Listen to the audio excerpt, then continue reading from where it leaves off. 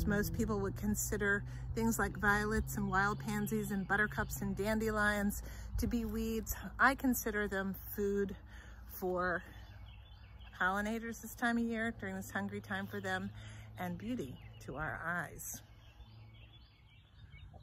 All over my wild yard are these teeny tiny, itsy bitsy little white wildflowers, and they're so pretty. I'm gonna see if I can get a good close-up. Here we go. They're called wild pansies, and I just think they're so lovely. They just sprinkle the whole wild yard right now.